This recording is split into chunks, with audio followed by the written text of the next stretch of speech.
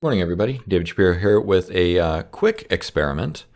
So I have talked about metaprompting in various places in a couple of my books and on the internet. And so what is a metaprompt? A metaprompt is a prompt that generates new prompts. So in theory, with the right prompt, you can tell GPT-3 to write its own instructions. This is not a new concept. There's what's called an infinite state machine where, older punch card computers would basically generate its next set of instructions and then you'd recurse through that. So this is basically an infinite state machine, but for language models or a recursive thing. But the idea, so what you can do, what I frequently do is I'll have a prompt where it's like, do something with the following, and then I'll do a placeholder, and then I'll have output here, and then GPT-3, GPT-3 output, and then what I'll do is I'll feed this back in here. So that's technically recursive, but the problem is that the entire structure is fixed. So what I want to do is have it where the output of one prompt is the entire input. So it's just, rather than having this placeholder and everything, it's just spit out the next thing. So what I wanted to do was kind of start with an endpoint and work backwards, because sometimes working backwards is the best way to achieve this. So let's say, for instance, you have the goal of oops, that's not what I meant to do.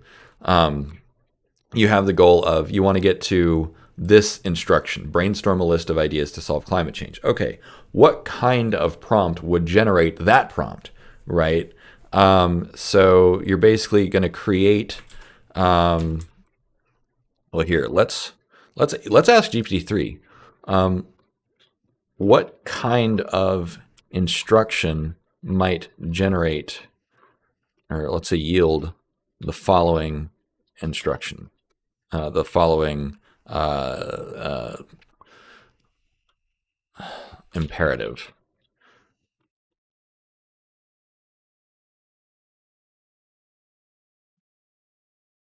Instruction.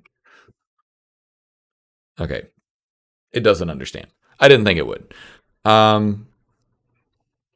So the idea here is I want to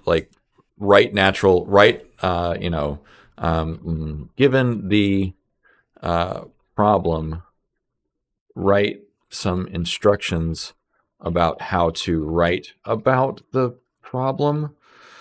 It's almost like you're making a test, right? Let's see. I am making a test, and I have to design the instructions for the essay questions. Yeah, that might work. So then, let's see. Write some writing prompts for the following issue. Climate change. Prompt. Okay. So we're getting somewhere, because then, say for instance, you take, what do you think is causing climate change? What do you think we can do to stop climate change? Because if you take one of those and you just put this directly into GPT-3, you can do it. Okay, so this is some progress where I said, give me a writing prompt. So generate writing prompts. Ooh, maybe that's the key for metaprompting, is you just say, give me a writing prompt. Okay. I am making a test and I have to design the instructions for the essay questions. Write some writing prompts instead of write a writing prompt for the following issue. All right, so let's try this again. Stopping climate change. And then we'll say prompt. Okay. And then, I guess the thing is though is like, what if we have a different one? So let's see. Let's try something completely different. So like escape from a deserted island. Even though you've been stranded on a desert island for weeks, you have not given up. What do you do?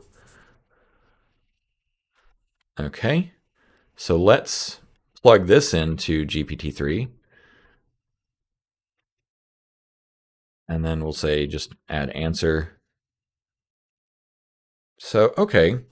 So telling GPT-3 to generate a writing prompt could be the first step towards metaprompting. I feel like I'm missing something, but I also feel like I'm onto something, right? Like this is kind of cool. Yeah. Because I almost want it to do like, I want a prompt that writes more writing prompts.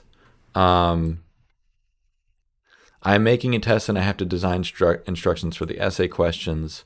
Write a writing prompt for the following issue. Because I want to write a writing prompt that writes even more writing prompts, and that the output of that is itself another writing prompt. I don't know, maybe I'm overthinking this. Maybe I've already solved it and it's just a matter of you do need to add some structure, right? Like where you have a placeholder. But I do like the idea that I've come up with something that using this thing where it's give me a writing prompt, write a writing prompt, and then you can just take that entire output and plug it into GPT-3 again. And then, of course, if you do this, if you plug this in, it's not a writing prompt anymore. Like, so see, it'll end.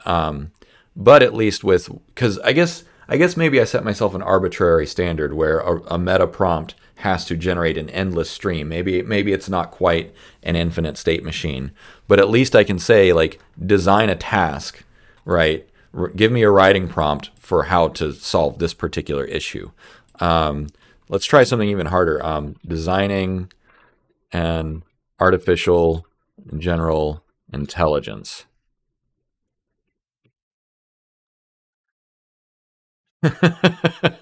Okay. I was hoping for maybe a little bit more, but let's see. All right. So yeah, like, and then I guess you could recurse through and then like say like, okay, design a writing prompt that handles this. All right, I'll call it there because I just had this idea. I jotted it down yesterday, and I was like, let me bookmark that for later. So there you have it. The key to meta prompting is just telling GPT-3 to write a writing prompt. So there you go. It's pretty, yeah. All right. Thanks for watching. Like and subscribe, and consider supporting me on Patreon.